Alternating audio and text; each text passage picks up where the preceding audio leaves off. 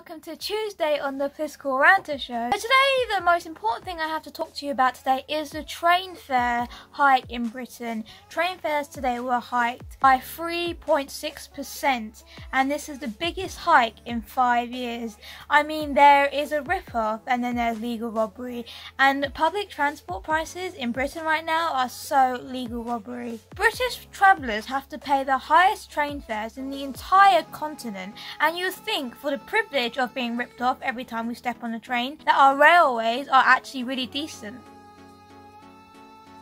I actually have first-hand experience of railways being completely terrible, because when I was going to university I was travelling to London almost 4 times a week in my first year, 3 times a week in my second year, and 2 times a week in my third year. And I can tell you first-hand, I can't remember a time when my train was actually on time.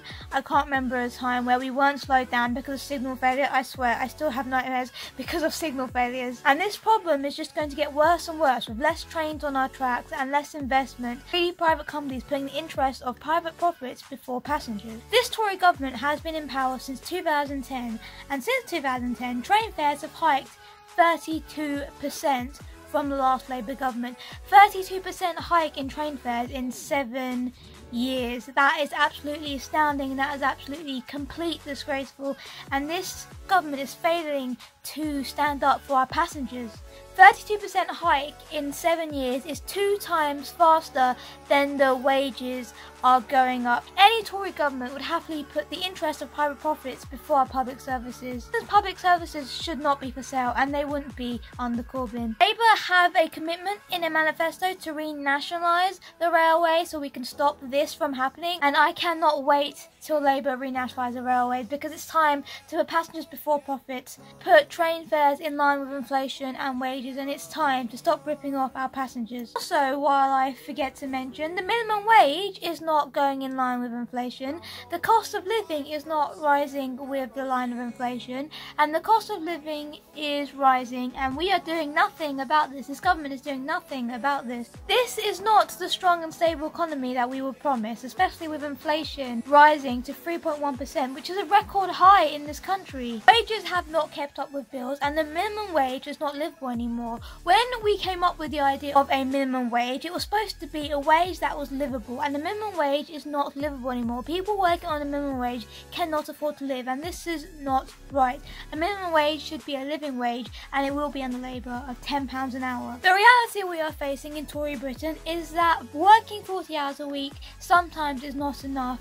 Working a full-time job sometimes is not enough, and it should be. Sometimes your pay working 40 hours a week is not enough when you factor in bills, food, family costs and other stuff, and it should be enough. People working 40 hours a week should be enough, but it's not sometimes. People who work full-time should not have to suffer at the end of the week. Ordinary people like you and me should not have to pay the price of Tory privatisation and have to bear the brunt of Tory cuts and Tory welfare changes that affect the working class people like you and me. I fear for the day that they will go after our healthcare. Oh wait, they already have. Health and Social Care Act 2012. People who work in London should not have to fork over so much of their paycheck just to make it to and from work. It's almost getting to the point where some people living in areas like Crawley or other surrounding areas cannot afford to work in London because of low pay and because of the travel costs. So it's not even worth it working to London, and this should not be the case. And you know what, even Crawley right now is becoming a more unaffordable place. A working class town which should be affordable to the many is not, because of the housing crisis, of the rising cost of living, and the houses that are being built here that are branded affordable by this government. It's just not working. This government is just totally not working. We need to tackle the overcrowding in our trains. We need to tackle the overcrowding, especially in places like London, on the tube and on peak times like 9 AM, before 9 AM and after 5 PM, the peak times when people normally start and finish work. We need to tackle this. And before anyone blames immigration, let me just explain to you, only 8 million people in this country are foreign born, my parents included, and this population of this country is 65 million so it's not their fault. Now, after my hero, Caroline Lucas, brought a bill to Parliament which would effectively renationalise the railways, which would effectively bring the railways back into public ownership, publicly accountable for our public, the Tory government actually pledged that they would freeze fares for 5 years. But obviously, now this hike that has not happened, we all know that Tory election promises and Tory manifesto commitments and Tory pledges are not worth the paper they are written on.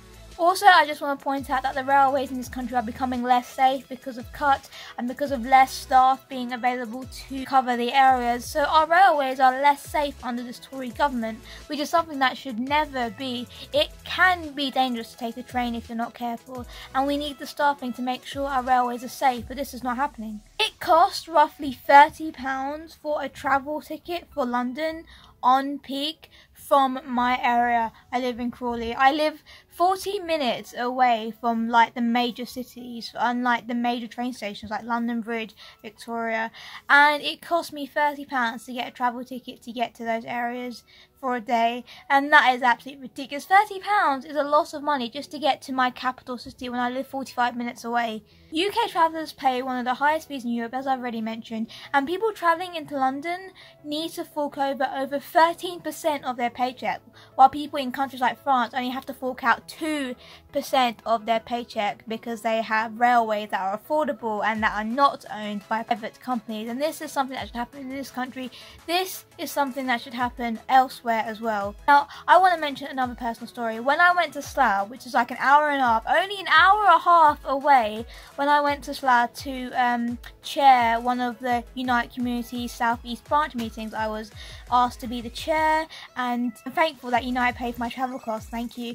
But to get to Slough from Crawley was £40. It cost me it cost Unite £40 to get me from my home to Slough, which is an hour and a half away. Just I don't understand that. And then in other countries, you know how much it costs to get to Milan to Rome?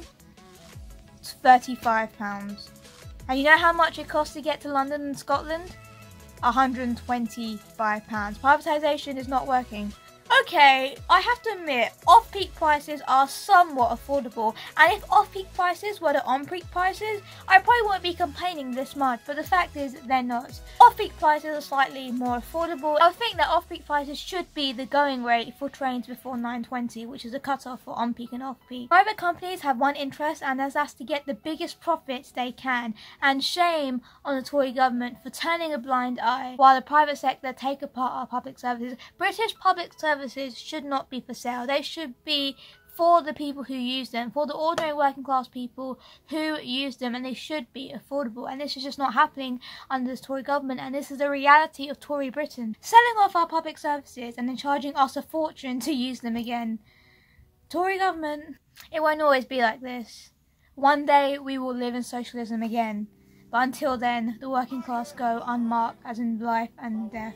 Well, I hope you enjoyed this little rant today on the train fare situation in Britain, and I hope everyone enjoyed this video, and I'll see you guys next time. Have a lovely day, everybody. It's okay, I didn't like having money anyway. Take all my money, train companies.